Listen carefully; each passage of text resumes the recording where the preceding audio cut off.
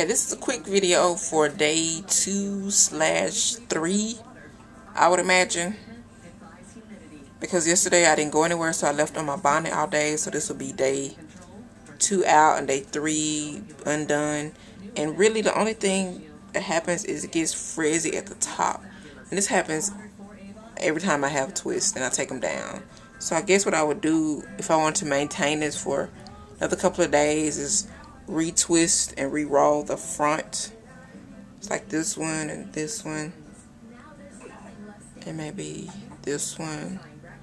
And this is where it's, I had a sew-in November and I had some of my hair out. And it doesn't shrink back up as much, which I really don't like, but I have to get past it.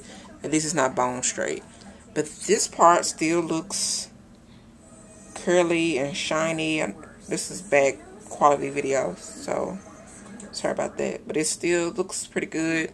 And if I want to maintain it, maybe I could put a headband to smash down these ones that are frizzy. Maybe a ponytail with some down in the back. I really couldn't get away with this, so I should have washed it last night, but I was too tired. So my plan is to do that tonight. And that's pretty much that. So this is a nice style. We'll be wearing it to work when work starts up again. I really like it. I appreciate the people who are watching the video.